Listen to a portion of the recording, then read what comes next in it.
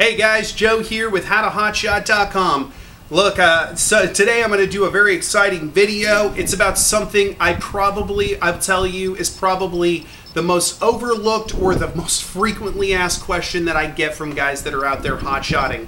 I have had everybody from DOT officers to other hotshot drivers that didn't even know this technology existed, and they're just completely blown away by it when I show them. And I tell you, it's something that saves me a ton of money. And what I'm talking about today is my DOT-approved sleeper berth. I'm not going to spend much time going over this. There's a ton of literature, and I don't want to lie to you about anything or tell you anything wrong as far as like what goes into this and everything. But this is pretty awesome. Now, if you haven't looked into this before, there are very stringent DOT guidelines as far as having a sleeper berth in any vehicle. You have to have a certain width, you have to have a certain height.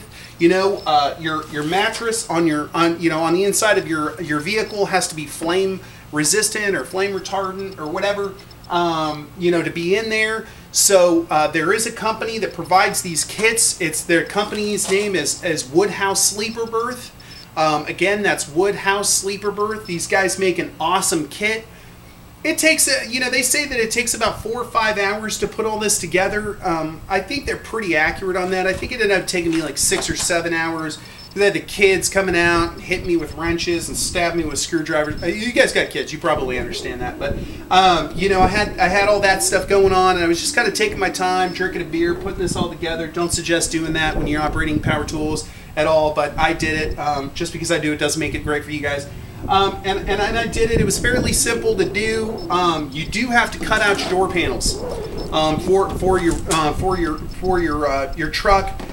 They tell you can't put it in, and there is a way that you can put everything back to the way it was. I don't know. When I turn around and sell this truck, I will probably sell this truck with the sleeper inside of it, because I think it just makes it more valuable, because these trucks, you're not finding them out on the road all the time. A lot of people are out there looking to get into hotshotting, and they'd love to see a DOT-approved sleeper berth inside their vehicle, already set up for them. It's one of those things like, if you have a factory 1-ton with the seats in the back of it, you get pulled in, you do a level 1, they're gonna be asking you for your receipts when you hit the scales. It happens to us all the time, happened to us. You gotta be staying in a hotel, on the West Coast. It seems like the average, for a hotel was about $100 a night. On the East Coast and in the South, it seemed like it was about $50 a night, depending on where we stayed. If we were staying in a larger city, it was going to be pretty expensive. If we were staying out in the country, kinda, or out of the city, it seemed like it was going to be a little bit less. But you got to find truck parking at the hotels, and it was a hassle. And I did a lot of driving on the West Coast. We had drivers that were driving on the East Coast. If you think about it, about $100 a night. It gets pretty pricey with hotel rooms. We actually factored it up, and in less than 2 months, this DOT-approved sleeper berth actually paid for itself, and we were going to save a lot of money to do it, so we went ahead and did it. One of the things that makes this a DOT-approved sleeper berth is the restraint system that you have in above the bed. It's pretty awesome. You got to have it clipped in when you're sleeping in the back, whether you're stationary or moving down the road. I'm not really sure if it's legal to go down the road with it like this. I'd look into that if you do it, but it's actually considered like a seatbelt system or restraint system that goes in here, and that's a part of what makes this a legal bed to operate. Again, I said, like, this is a flame retardant or flame resistant bed that goes in here. That's a part of the guidelines. And then you get this cool storage space that allows you to store stuff underneath the bed, because there's this whole frame system and a hinged storage space that allows you to store things under the bed.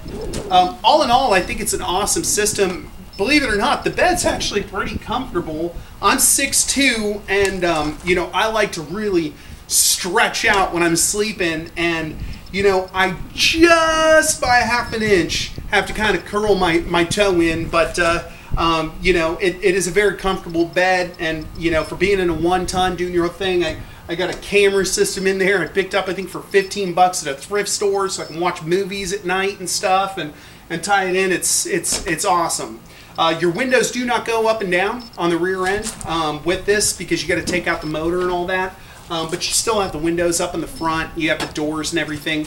You do have to take out your passenger seat in the truck, because a part of it is having unduly access to and from the steering compartment, and having access in and out of the vehicle.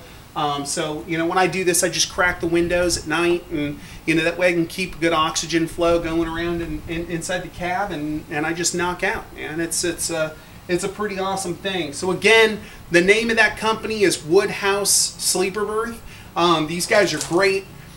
They're pretty much the only company that I know of that is actually making a conversion for a 1-ton. I know that there was a company, and I'm not sure if they're still in business anymore. I think they were a Canadian-based company that did a bubble window setup. And so what it was is it was a replacement for your window on the rear end, and it kind of bubbled out and gave you that extra foot length or foot room that was required for the DOT approved sleeper berth.